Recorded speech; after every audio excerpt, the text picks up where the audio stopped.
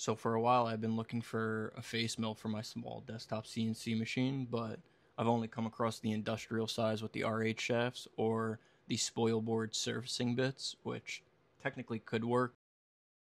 After a bit of research, I found this gentleman Chris who had his own version of a 25 millimeter face mill. So I brought it into Fusion. I shortened the body, shortened the shaft, and then shrunk down the shaft size to be a 6 and a 6.35 millimeter shaft. After that, I brought it into my Carvera Air 4th axis and took off all the material. Then I ran a finishing pass on it, and then I drilled the holes just so they're as precise as can be. Then I popped the part off and tapped the holes for M3 screws. And then I threw in some APMT 1604 inserts on it.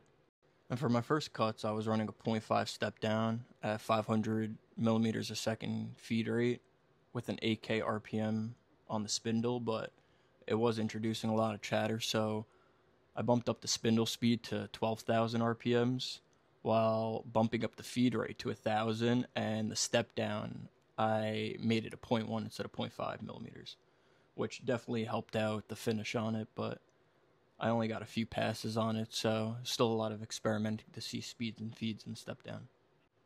But also running a 25 millimeter facing bit on a small desktop CNC machine isn't practical, especially the bit being aluminum. So eventually I'll get it made out of tool steel, but for right now this is doing its job, and I'm only doing lighter cuts just to finish it off and bring it into tolerance. And if you are interested in making your own or getting it made up, the files are available on my GrabCAD. And I'm working on a fixture plate setup for the Carvera Air that runs either a single or dual vise setup with soft jaws.